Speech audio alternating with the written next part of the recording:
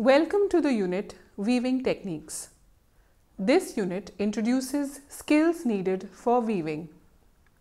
Students will learn weaving techniques through a combination of textual content, drawings and video demonstrations.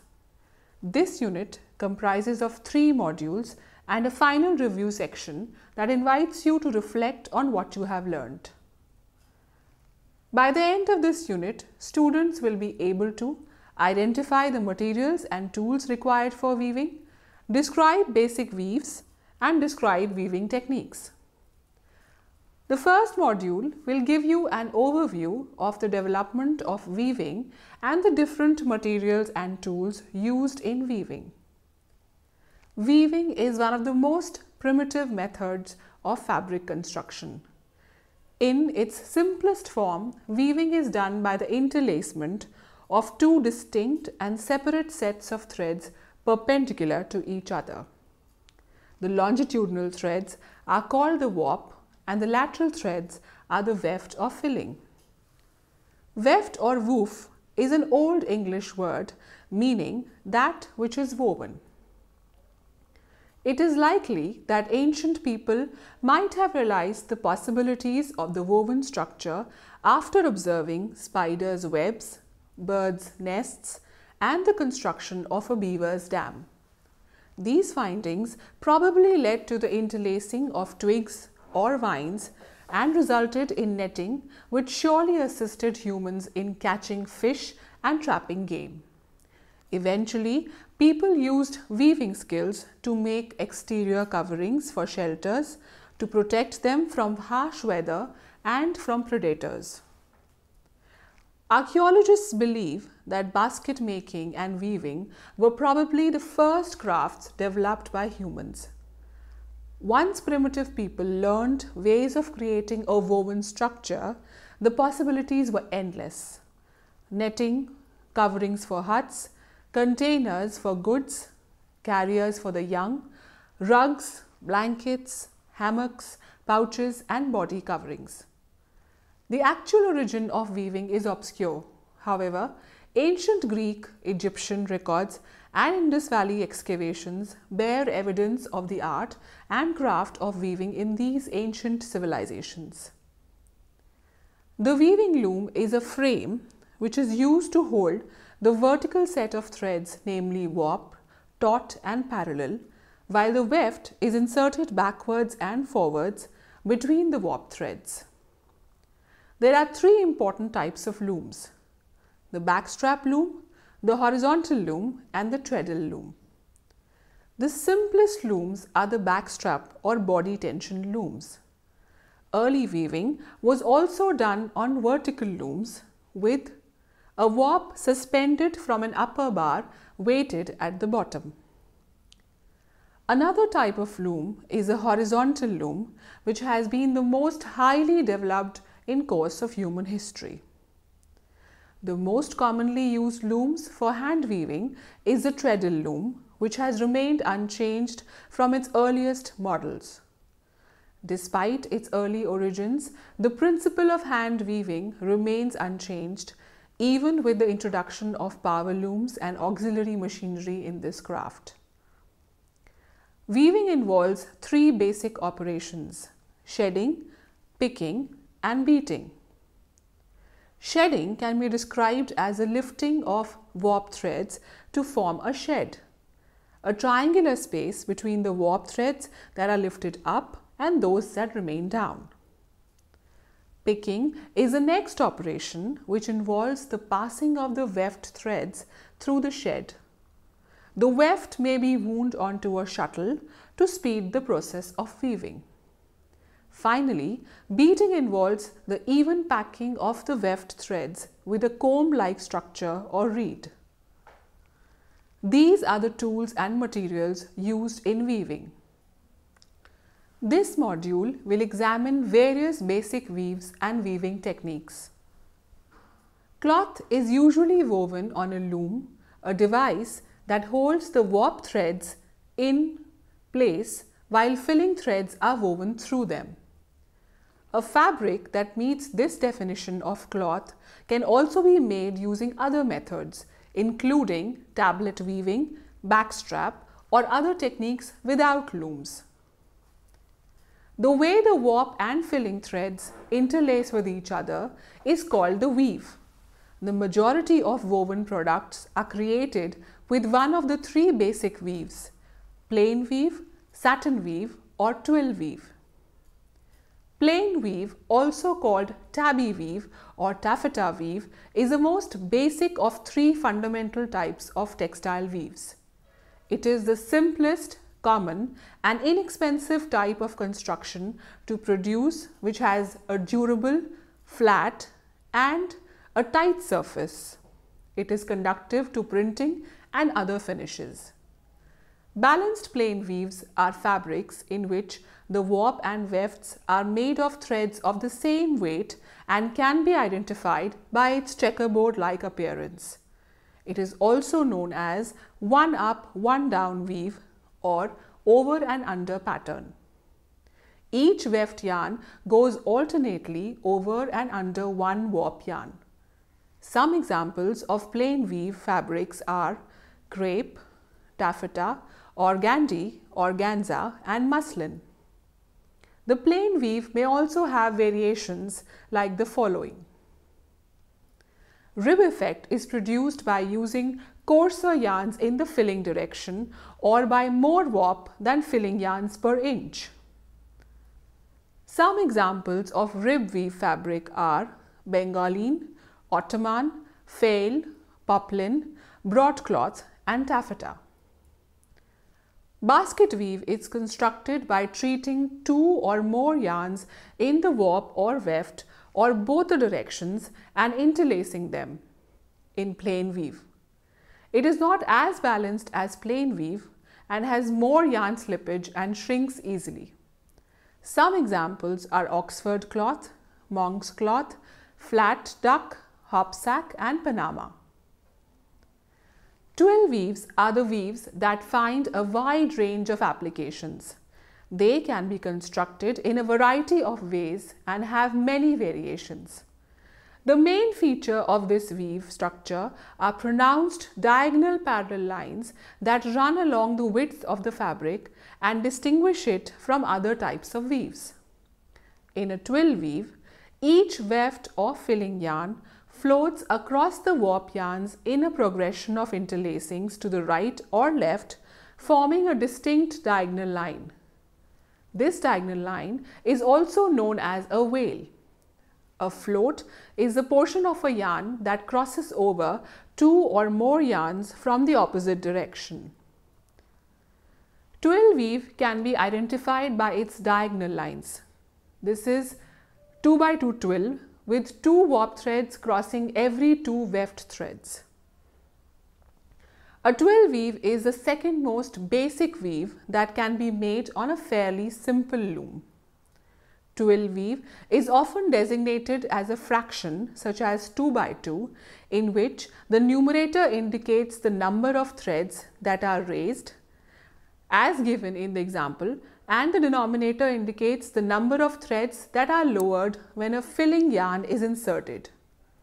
The fraction 2x2 would be read as 2 up, 2 down. These are some examples of variations of twill weave. Right hand twill. In this twill, the diagonals run upwards to the right. Left hand twill. In this twill, the diagonals run upwards to the left. In the balanced twill, the same number of warp passes over filling yarns. It is reversible like 2x2 or 4x4. The unbalanced twill has an uneven number of warp or filling yarn. It has a right or wrong side. The denim broken twill combines right or left hand twills. In the herringbone twill, a series of inverted V's are formed resembling the backbone of the herringbone fish. These are commonly used in suiting fabrics. Twill angles are according to the angles of the diagonal line. Regular twill has 45-degree angle. Reclining twill has smaller angles. Steep twill has larger angles. Examples of this twill are denim, herringbone and houndstooth. Other twills are zigzag, pointed or wavy twills. Twills are also described as warp and weft-faced twills.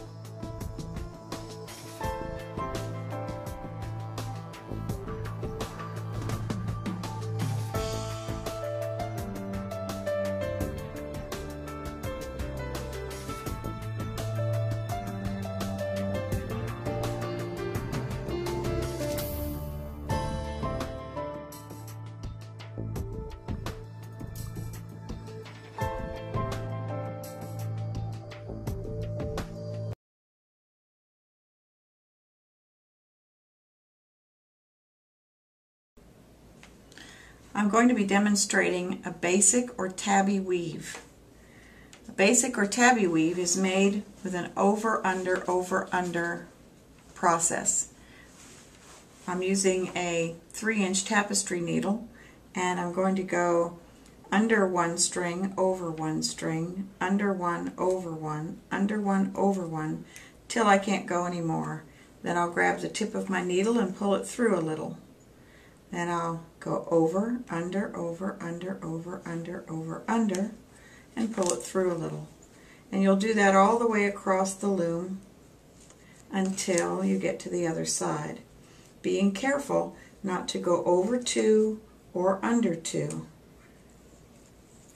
Once you get across to the other side, you'll pull your yarn until the end of your yarn comes up to the first string on the side where you started. Do not tie a knot. Just push the yarn down as far as it'll go. Now, on the far side, my yarn is underneath the warp string. The second row has to be opposite the first row. So now I'll do the opposite. Instead of going back under, I'll go over. Over, under, over, under, over, as far as I can go. Pull it through a little, I'm already under that string, so I'll go over the next one. Under, over, under, over, under, over. Sometimes it helps to look at the previous row. If the previous row yarn is under that warp string, then you know you have to go over. So you're going to be going under every warp string that was over on the previous row.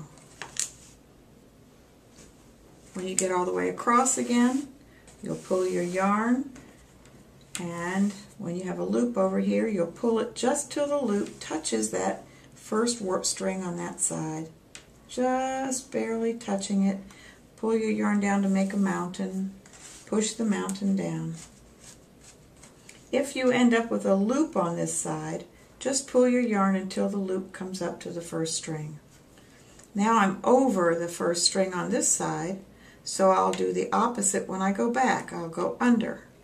That way you're going completely around the end warp string and creating a nice smooth selvage or edge to your weaving.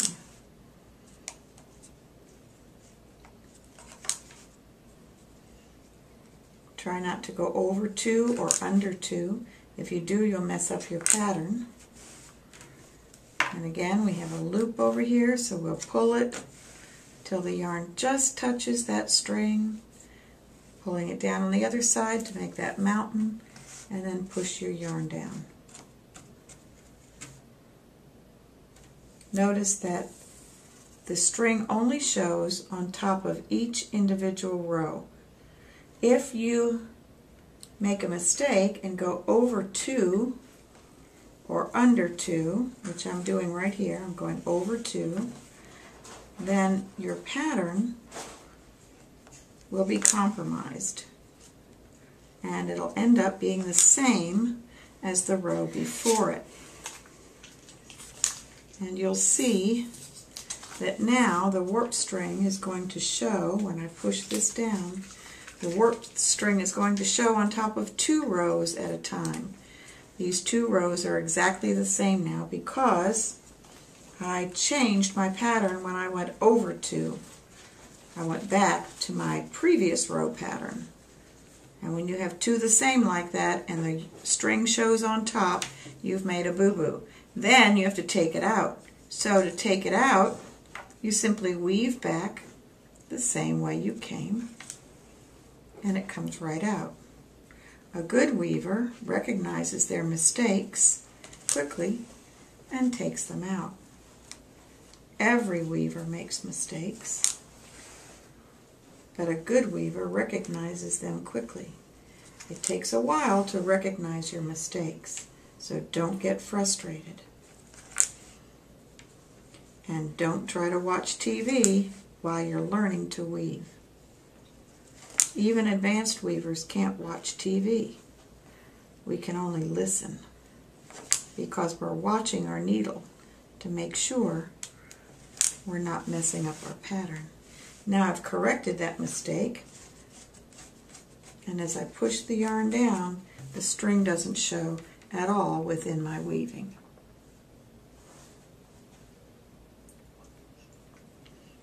So continue to weave until you've completed your first piece of yarn. And once you've completed your first piece of yarn, you untie the needle and you'll begin a second piece of yarn. And that will be lesson number 2. So please join me for lesson number 2.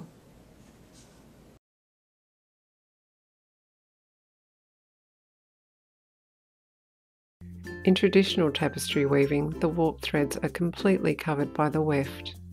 The weft is the yarn woven across the loom, over and under the warp threads, shown in the lower half of this picture. Before warping the loom, we need to determine the warp set. This is the number of warp ends per inch, known as the EPI. It determines the spacing between each warp thread and how intricate you can make your weaving. The warp set is related to the weft yarn you plan to use and is important to ensure your weaving has an even surface. A simple method for determining the appropriate warp set is to wind both the warp and the weft around a ruler for 1 inch, as I will demonstrate now. Here we are using a non-stretch cotton as the warp, the white thread, and a DK weight wool yarn as the weft, the green thread. I have marked out 1 inch on the back of the weaving sword which comes with the weaving kit. Then take both ends together and line them up along one of the lines, and tape the 2 ends to the back of the weaving sword with some sticky tape to hold them in place. Then gently wind the yarns together around the weaving sword as shown here, making sure that you do not pull too tightly on the wool yarn and that you do not bunch the yarns together too much. Wind until you reach the other mark, then count the number of white threads. In this case, there are 9. We are going to round that number down to an even number of 8, so that our warp set for this weaving will be 8 ends per inch. Next, we're going to mark out 1 inch units on the rounded ends of the weaving frame. Use a tape measure and pencil to do this at both ends, as shown here. We are now ready to start warping our loom. Place the ball of warping thread on the floor and the loom on a table. Attach the warping thread to the round end with a simple knot.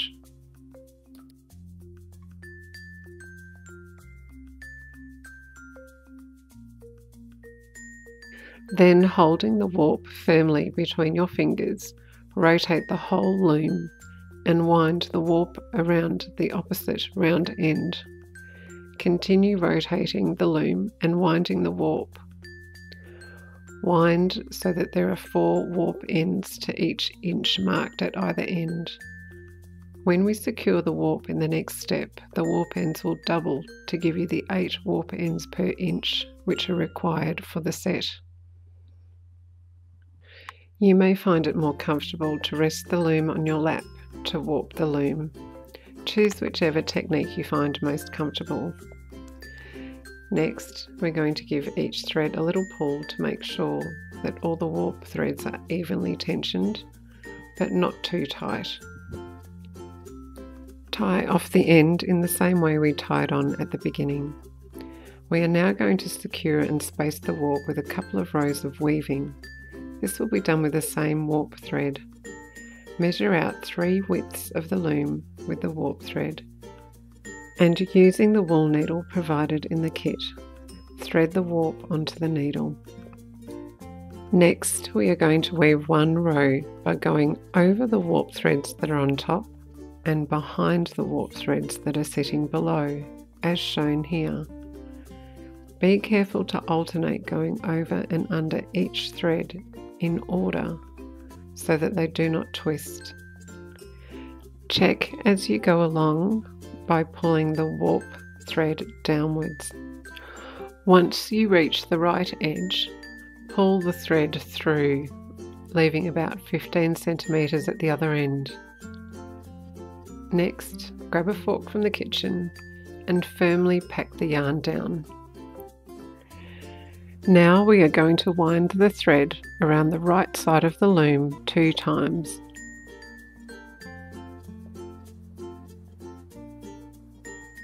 Once and then twice. And then thread the needle again, and this time we're going to weave back the other way, going under the opposite warp threads. This will be easier as the warp threads will already be up and you will be able to go under several threads at a time. Once you're at the other end, pack down the thread with your fork again and wind the ends of the yarn around the left side of the loom and tie firmly with a knot. These 2 rows of weaving will help secure your warp in place. Now we need to adjust the spacing so that the correct set is established from the beginning. We use a tape measure to do this, and either your fingers or the end of the wool needle, Adjust the threads so that there are 8 warp ends per inch. The final step before we start our weaving is to insert the shed stick, also known as a weaving sword.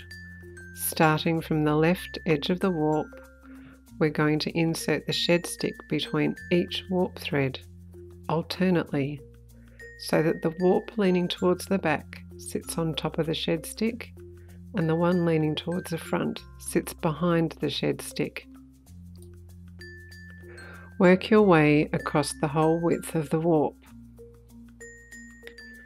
Swiveling the shed stick upwards will push every alternate warp thread either to the back or the front, creating what is known as an open shed. If you want to learn the basic plain weaving stitch, please watch my plain weaving video.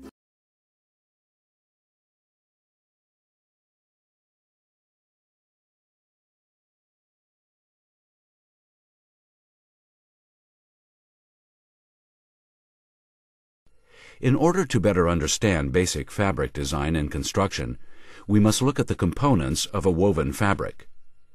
Warp yarns are fed into weaving in a direction parallel to the selvages of the fabric. The filling yarns are inserted perpendicular to the warp. The edge of the fabric has a selvage, and with some insertion methods, there is a fringe. The fringe is created by the ends of the filling yarn projecting from the edge of the fabric and can be tucked back into the cloth with a tucking unit. The plain weave is the oldest, simplest, and most often used woven structure. It repeats on the minimum of 2 ends and 2 picks.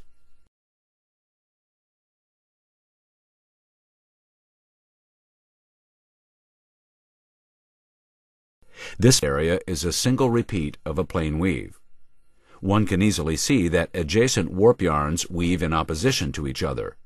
When one end is up, the adjacent ends are down. After the filling is inserted, the warp yarns switch positions. The cross-sectional view shows the up and down movement of the warp yarn. Notice the blue and green warp yarns are moving in opposite direction to each other. Woven patterns are most often depicted on graph paper. The graph indicates how one would depict a plain weave. When the warp yarn is shaded black, the warp end is up and the filling is down. When the warp end is up, this is referred to as a riser or float. When the warp end is down, this is referred to as a sinker and is depicted by a white square in the woven pattern. Plain weave fabrics have the highest number of interlacings of any weave. The result of this dense weaving is a relatively low tearing strength, higher tensile strength, lower snagging, tendency to ravel less, and tendency to wrinkle more.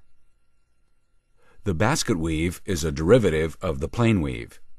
The most common of baskets is the 2x2 basket. The repeat area is 4 ends by 4 picks. All ends weave in pairs, as do the picks. The illustration shows a 2x2 weave, which gives a distinct checkerboard effect. In basket weaves, if both warp and filling risers are equal, then the weave is considered to be a regular or balanced weave. Other regular basket weaves are 3x3 and 4x4. All basket weaves are not regular. For example, a 3x2 or a 3x2 by 1 by 1 or a 3x1. The Oxford weave is also a plain weave derivative. In this weave, 2 warp ends weave as one, while each filling yarn weaves alone. In most cases, the warp yarns are half the size of the filling yarns.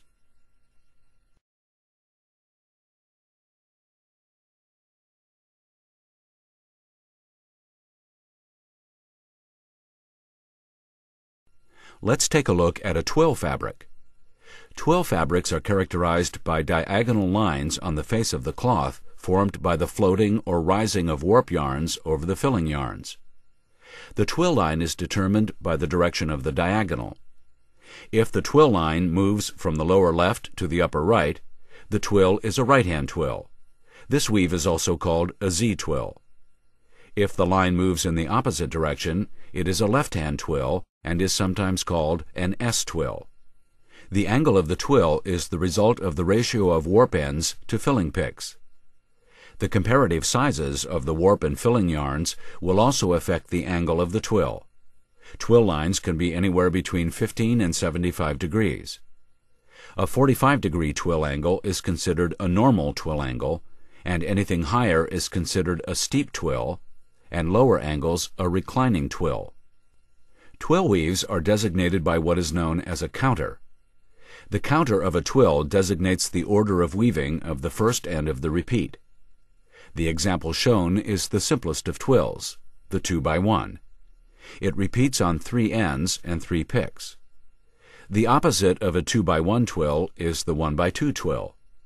The 2x1 twill is a warp-faced twill, and the 1x2 is a filling-faced twill. These are the same fabric, just opposite sides. In twills, the first number represents the number of warp risers on the first warp end of the repeat. The second number is the number of warp sinkers, following the risers on the same warp end. The graph represents a 2x1 right-hand twill. Find the first warp yarn and follow the path of this yarn. It's obvious that there are 2 warp risers followed by 1 warp sinker per repeat. Follow the second warp yarn and you can see that the warp sinker is first, followed by 2 warp risers. The final warp yarn in the repeat has a warp riser, a warp sinker, and another warp riser. The pattern is repeated in both the vertical and horizontal directions. This graph represents a 3x1 right-hand twill. As in the 2x1 twill, find the first warp yarn and follow the path of this warp yarn. There are 3 warp risers followed by 1 warp sinker per repeat. Follow the second warp yarn and you will see that the warp sinker is first, followed by 3 warp risers. The third warp yarn has a warp riser, then a warp sinker, then 2 more warp risers.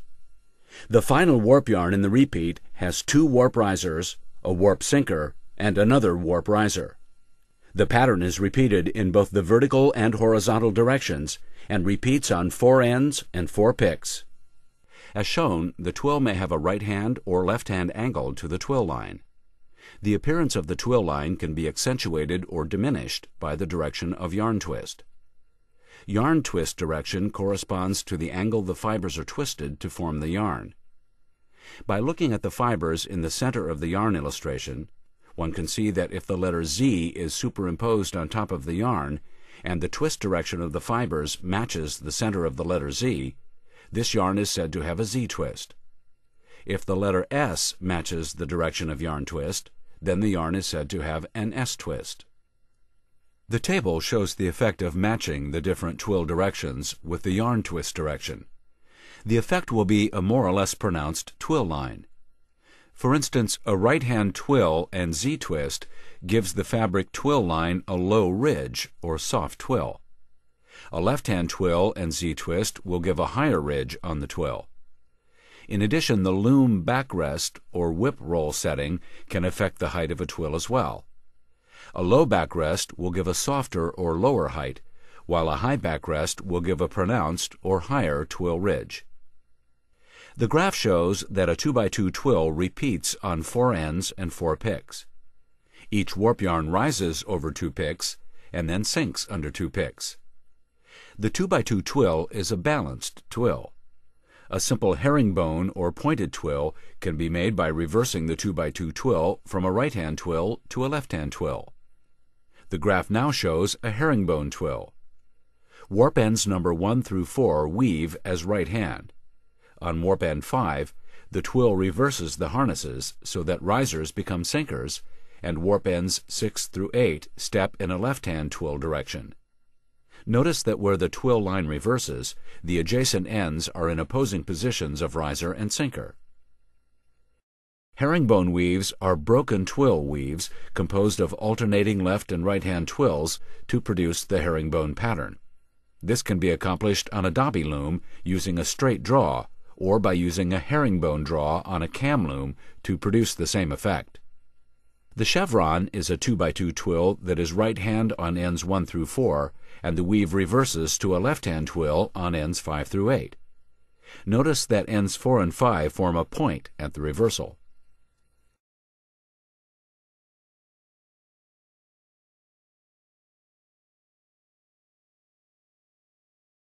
Fabrics woven with the satin weave have a soft, smooth, and lustrous face without any appearance of pattern formation. The number of interlacings between warp and filling yarns is reduced to a minimum. The terms satin and sateen are often confused. Satin is a weave, and sateen is a satin weave constructed with yarns other than silk. Satin weaves are designated by the number of harnesses that are required to weave them. The harnesses are sometimes referred to as shafts. Each end in the repeat weaves differently. Therefore, the number of ends per repeat will be the same as the number of harnesses required to weave the fabric. Satin may be made using as few as 5 harnesses and have been made using as many as 16. The 5-harness satin is the most common. In the 5-harness warp satin, warp yarn 1 sinks under pick 1 and rises over the next 4 picks. This pattern repeats vertically on the same warp yarn. The second warp yarn rises over the first 2 picks, sinks under pick 3, and rises over picks number 4 and 5. It's easy to see that the sinker or binder moves up 2 picks instead of 1, as with a twill. Satin counters must never touch. If they do, then the weave is some type of twill. In subsequent warp yarns 3, 4, and 5, the sinker moves up 2 picks. This movement of the binder pick is referred to as a counter. Therefore, this satin has a 2 counter. The pattern repeat is 5 ends and 5 picks. This 5-harness satin has a 3 counter. Notice that warp yarn 2 moves up 3 picks for the binder. The only possible counters for a 5-harness satin are 2 and 3. Counters 1 and 4 will not work because if the counter is either a 1 or 4, then the weave will be a twill. With the 8-harness satin weave, a 3 or 5 counter is possible. With a 3 counter, the first warp end sinks for 1 pick and rises for the next 7 picks. The next warp end moves up 3 picks for the sinker. The subsequent warp ends 3, 4, 5, 6, 7, and 8 follow the same pattern. If a 5 counter is used, then on the first end the first pick is a sinker followed by 7 floating picks.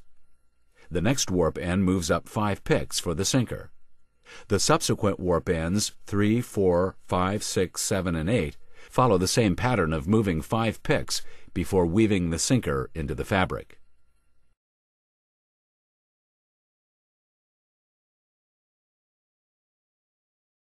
The crepe weave is also a derivative of the plain weave. The most common crepes are cam weaves and are typically made with high twist warp and filling yarns. The twist may range from a 5.0 twist multiple or higher. The fabric may also use alternating S and Z twist yarn to accentuate the crepe effect. After weaving and during finishing, the fabric relaxes, and the high twist makes the fabric surface become pebbly in an appearance that is called crepe. It should be noted that this fabric can be difficult to weave on air jet looms due to the tendency of the high twist filling yarns to kink. The Bedford cord is a weave characterized by cord lines that run warpwise in the cloth. The weave between the cords is usually plain weave. However, the weave of the cord can be plain or twill. There are several filling or weft floats on the back of the fabric, causing the yarns to bunch and form the cords in the cloth. A stuffer yarn can be used when the cord effect needs to be more pronounced. The piqué is a weave characterized by cords that run widthwise or in the filling direction.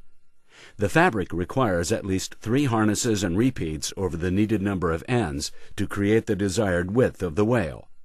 As can be seen, the Bedford cord has cords in the warp direction, and piqué has cords in the weft direction. Corduroy is a pile fabric. The pile or cords of the corduroy fabric is always formed with the filling yarn. The cords or wales may number from 1 to 22 per inch of fabric. Corduroy can be made with 1 warp and 1 or 2 fillings. When 2 types of filling are used, the fabric is called ground pick corduroy. Corduroy can be made as single binder or double binder. Double binder is when 2 ends are weaving as 1 in the warp. Corduroy can also have a V-shaped pile, a W-shaped pile, or a combination of both. The choice of binder and pile shape affects the cost and performance of the fabric. The V pile is the simplest to cut, but once cut, the pile has a higher tendency to come out of the fabric. The W pile, due to its multiple interlacings with the ground warp, is less likely to be pulled out from the fabric during use and care. Some corduroy has a combination of both V and W. Usually seen in wide wale goods, the W will add to the stability of the outside of the wale, and the V will give each wale good height in the middle. The result can be a very pronounced wale. After the fabric comes off the loom, the pile picks must be cut. A specially shaped guide needle is inserted in the fabric above the ground ends and picks, but below the pile picks. A rotary knife is inserted in the slot of the needle and is lowered so that it will cut the pile picks but not the ground fabric. In wide wale corduroy, each wale is cut during a single pass, but with fine wale corduroy, it is necessary to cut half the cords during a first pass. On the second pass through the knives, the remaining uncut cords are cut. Normally, every other wale is cut on the first pass, and the remaining wales are cut on the second pass. All wales cannot be cut at the same time due to the limitations of the cutting machine. This extra pass through the knives adds considerably to the cost of the finished fabric, as well as the chance of creating seconds. Velvet is a pile fabric that can be made from 2 or more ground and pile warps. The pile is created by the warp. The pile can be V-shaped, W-shaped, or a combination of both.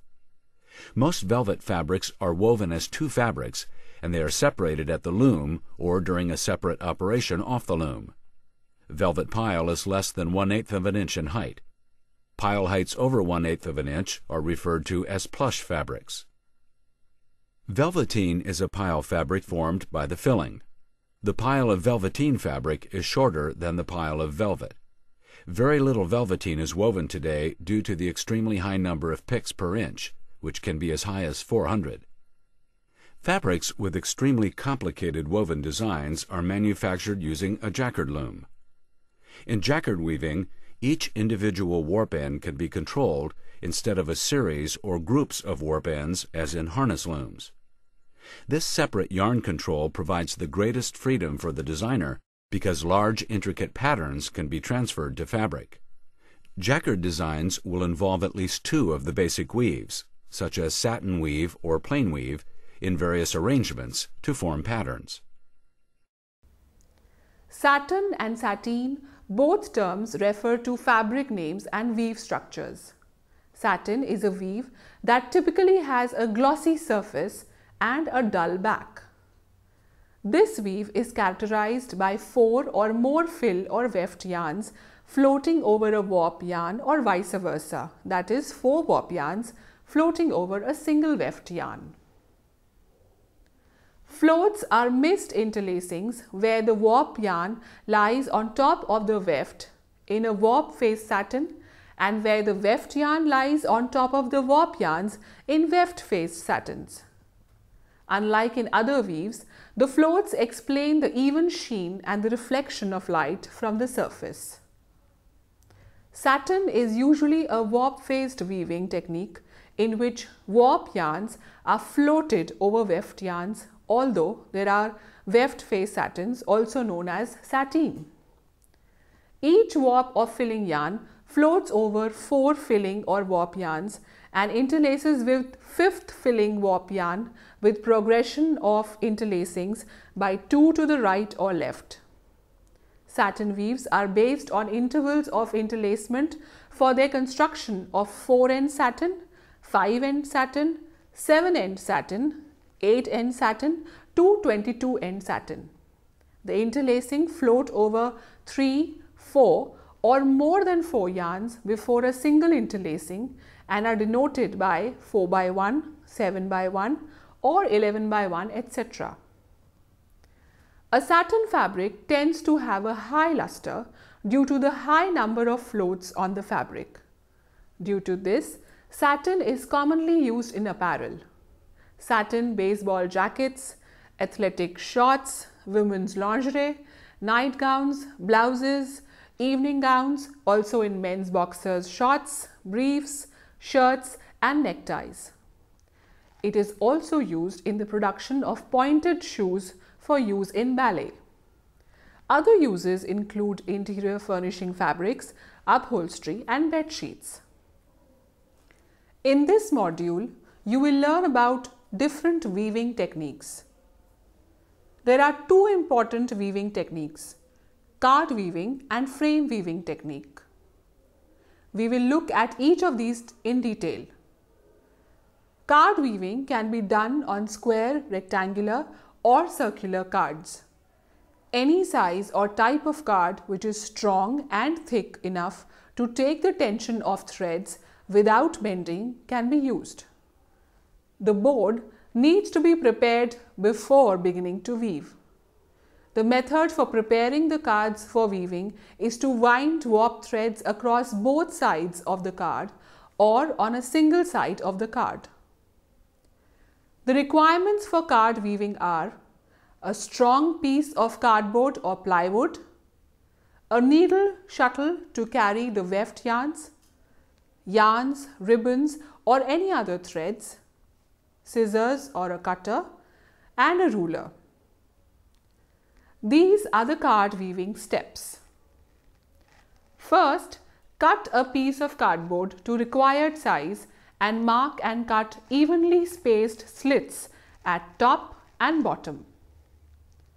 Next, fasten warp yarn at the back of the card with adhesive tape and pass through first slit. Carry the yarn up across the card, bringing it through the opposite slit, then warp it around the back of the card and bring up through second slit. Repeat the step, fastening warp yarn at back with adhesive tape. The warp threads can also be wrapped around the tongues formed by the slits instead of around the back of the card. To do this, follow the steps. Take the yarn up through the first slit, wrap it around the tongue of the card and back through the second slit. Continue until one side of card is covered with threads.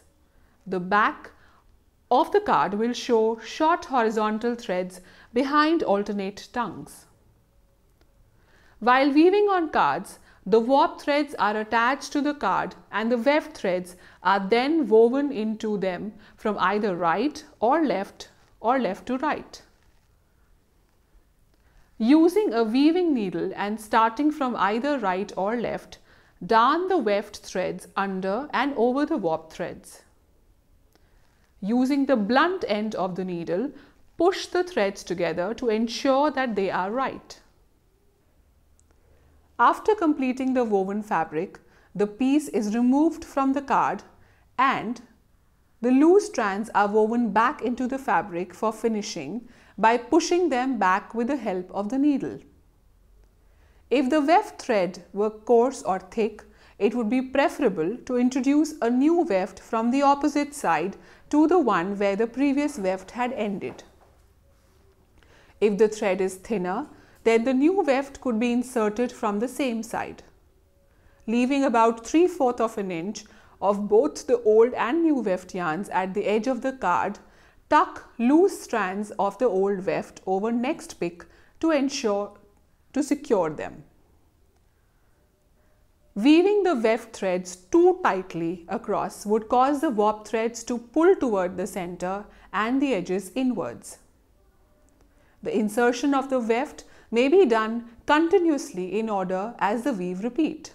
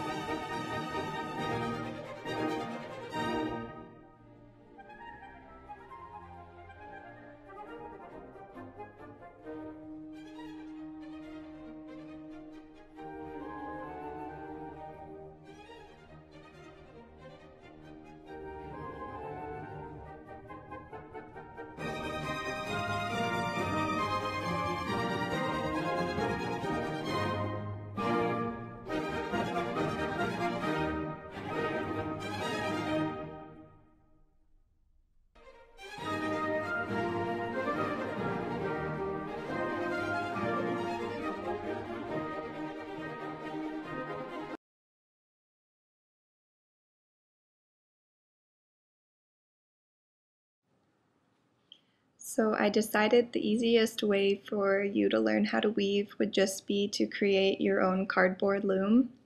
So what you're going to need is a rectangular piece of cardboard, a ruler, scissors, 2 colors of yarn, and something to write with.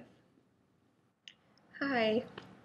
Okay, so once you have all of your materials for this weaving project, the first thing you're going to want to do is take your rectangle of cardboard, your ruler, and your thing to write with, and you're just going to measure along the width of your cardboard. Sorry, it's bright here. Just measure 1 centimeter apart and make a little mark at each centimeter, and do it on the other side as well. Just take your scissors and make a little cut wherever you put your mark. So in the end it's going to look like these little teeth. Once you have your little slats cut, you're going to measure out a piece of yarn. I'd say like maybe 5 arms lengths or something, maybe 4.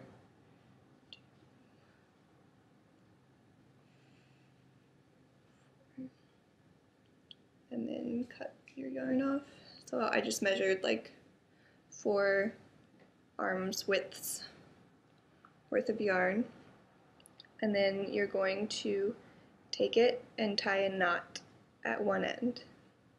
You can tie it a few times to make sure the knot is nice and big. Okay. Once you've tied your knot, you're going to insert the piece of thread with the knot in the back right through this first little slot that you made, and pull your thread so that the knot catches on the back. So you bring your yarn down and you put it through the corresponding slot on the bottom of your loom, and then you take it around and you loop it over the next one, and you bring it back to the top, and then you loop it around back, bring it to the bottom, loop it around back, bring it to the top, loop it around, bring it down. Okay, once you've reached the end of your loom and you've got to the last one, you can just kind of leave it hanging off. I'm gonna cut the extra off here. It should be pretty secure in there. Now we are ready to start weaving. So take the other color of thread, or yarn rather, and just measure out like the same that you did before, just 4 arms widths of yarn. Once you have your other color of yarn measured out, now we're going to start the fun part. So weaving is very simple. This is just like the basic weave. So you're going to start out by going over your first thread, and then under your next, and then over, and then under. And you just keep going over and under your threads until you reach the end.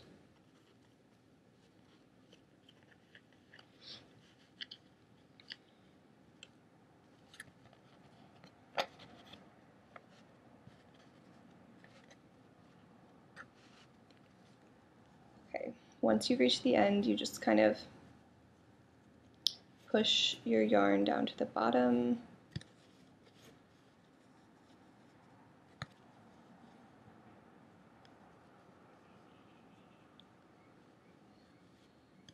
And then you're going to take from the long end again and go around on the other side. So now we're going to do the opposite of what we just did. So our first round we went over the first one, now we need to go under. And this is important because this is what locks in your yarn on the side to make your fabric. So we went under, and then we go over, and then we go under, and then we go over, and under. So you can see we're doing the opposite of what we did on the first round, and you do this all the way to the end. And once you get to the end on this round, you're going to pull your thread all the way through.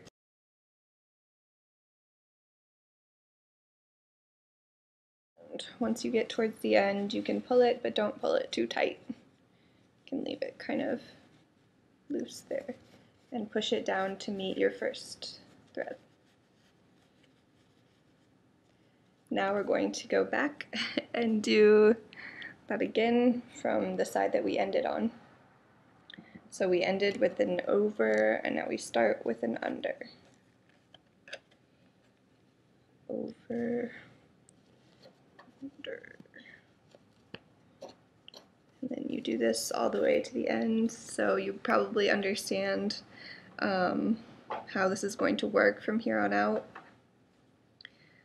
You're just going to keep doing this over under pattern until you've built up a piece of fabric. So I've reached the end, so now I'm pulling all the way through. Push it down. Super easy. I'm going to keep working on mine so that I can just show you what it's going to look like in the end. Okay, so I just kept weaving on this piece of cardboard and putting in some other color here just to break it up a little bit, but this is it. By just doing that simple technique, you created your own fabric. So if you decide that you like weaving and you want to get a larger loom, you can buy one online or you can make your own. I made this loom with just 4 different size dowel rods that I got from a craft store, and I just put them together with these little thingies that you nail in, and then I spaced out these nails to put my warp threads on. So really easy construction of just a basic wooden frame, and this is a weaving I'm working on this right now. Followed by card weaving, one of the next simplest form of weaving is frame weaving. During frame weaving, the warp yarns are wound onto nails at each end of the frame, and the weft is woven with a shuttle. A wide range of fabrics can be woven with frame, such as plain or tabby weaving and tapestry weaving. However, the length and width of the woven fabric is dependent upon the size of the frame. The requirements for frame weaving are a strong piece of wooden frame, a shuttle stick to carry the weft yarns, a shed stick, nails, yarns, ribbons or any other threads, scissors or cutter, and a ruler. This band displays the weaving techniques. Before starting to weave, the warp must be prepared. This is achieved by wrapping the yarn around the inner rows of nails. The outer row of the nails would be used if a finer warp were required. First, fasten the first yarn by securely tying one end of warp yarn to the first nail. Next, wrap the warp yarn around the opposite nail from left to right. Pass the yarn around the second nail at the bottom from left to right. Continue along the width of the frame. it is very important that the tension on the warp must be even throughout the warp. Fasten the yarn to the last nail at the bottom. Finally, the shed stick needs to be woven by passing it alternately over and under one pair of warp threads. This is the prepared warp on the frame. The insertion of weft may be done continuously in the order as the weave repeat. These are the steps for the weaving process. To begin weaving, turn the shed stick on its side and insert the shuttle from any one side, leaving about 2 to 3 inches of the yarn loose on the side of the warp. Flatten the shed stick back to its original position and use it to push the inserted weft to the front of the frame. Before the insertion of the next weft, tuck the loose strand of the weft over next pick to secure it. Insert the next weft or pick by darning the shuttle in and out through the alternate warp ends. Push the inserted second weft into place with the help of shed stick. Continue weaving in the same manner by repeating steps 1 to 3. The insertion of the weft may be done continuously in the order as the weave repeat. For finishing of the woven fabric, the woven piece is first removed from the frame by either unhooking it or by cutting the warp yarn at each end. Each loose yarn or thread is then woven into the fabric with the help of a darning needle by pushing the needle into the fabric and drawing the yarn with it. This would hide the loose strands in the fabric. A new color can be introduced during the course of weaving at any point by adding a new weft in the second shuttle stick. Care must be taken to interlock those loose strands at the edges. This would ensure neat edges and an effortless weaving process. To summarize, in this unit, you have learned the technique of weaving. In particular, you have learned about the materials and tools used in weaving and seen examples of weaving techniques. Thank you.